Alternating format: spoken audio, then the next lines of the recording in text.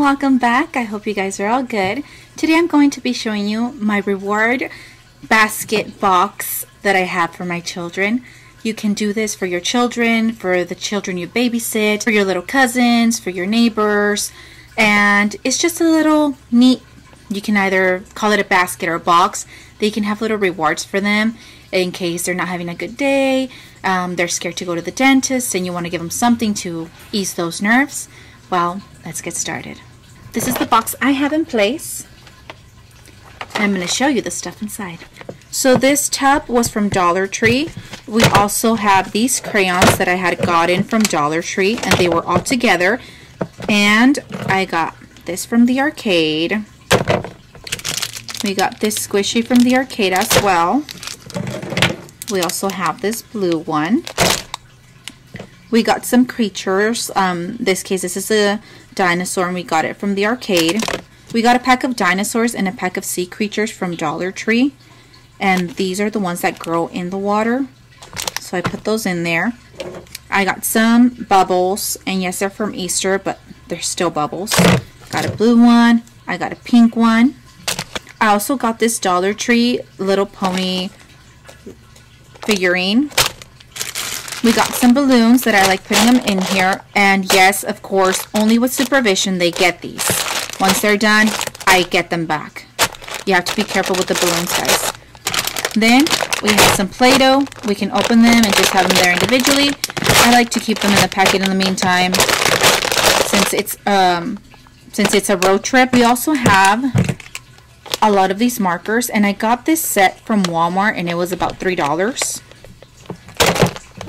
And also have another black one. And that's it, guys. So this is the reward basket I have for when we're going to a road trip, when we're going to the doctor, just to ease up the baby's nerves a little. So again, all of this helps them. I like taking these because they have little whiteboards that I have in the car, and they can use whatever color they like in order to draw or write something, and it's easy and convenient for them. Of course, the bubbles, the Play-Doh. So this stuff I got from Walmart and Dollar Tree. I got them very inexpensive. Again, I'm not sponsored. I bought all of this with my own money. And this is just a little tub that I like having for to-go trips, vacation, doctor's appointments, even for school, because I have little things that I can reward them in case they're not having a good day or they're scared to go into the doctor's office. Even a little bit of time playing with bubbles might ease their nerves up. So this is why I like having this in the car. And again, balloons under supervision. I don't like leaving them unattended with balloons. I just never liked that. And remember, they're choking hazards. So the things that you can get for your tubs can be based on the child's age. If it's a baby, you can have little rattles, little things like that. If it's a teenager, you can even have little notebooks in there with fancy pens, meaning like the cute feathery ones that they sell at Dollar Tree.